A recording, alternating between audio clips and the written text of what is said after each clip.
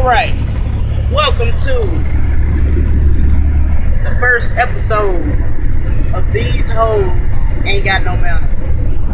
So, today we gonna talk about this $94 million tax refund person. And she went and caught herself trying to file a tax check for $94 million. I guess she want to be like, hello, money talks, this is Cash speaking.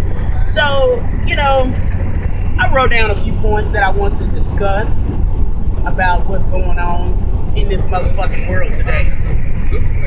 So, first point is, these are questions / statements, whatever you want to call them. So the first point is, when you win the lottery, anything over, I think, $500 or $5,000, you gotta go to the lottery commission. So, I don't know what the fuck she was thinking that she was gonna cash a $94 million check without having to go to a whole nother place to get it.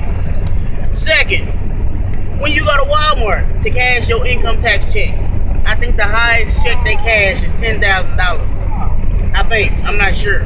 But whatever the case is, $10,000, not $10 million. Next point. Why the fuck would you pick up a motherfucking check from a Kroger's, a grocery store? The whole Kroger chain is probably not even worth $94 million. Then again, they could be. I don't know. So, they not finna have that much money on hand, though. Come on now.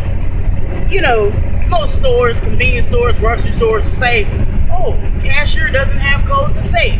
We don't have no more than a couple $100. Shit like that. Next point. Your punk ass didn't get $94 million taking out your motherfucking checks when you worked, if you did work, because your last name is not fucking Winfrey. Slow people ain't gonna get that. Next point. Who the fuck did you try to file the check through? Was it h&rblock? Like, get your cash back, America. Bro, like, what the fuck? Bro, $94 million? It's motherfuckers that play the lotto every fucking day for 1,500 years.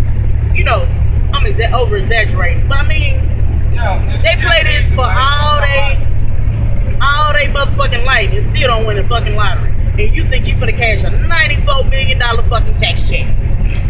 My last point is, why you acting dumb like, duh.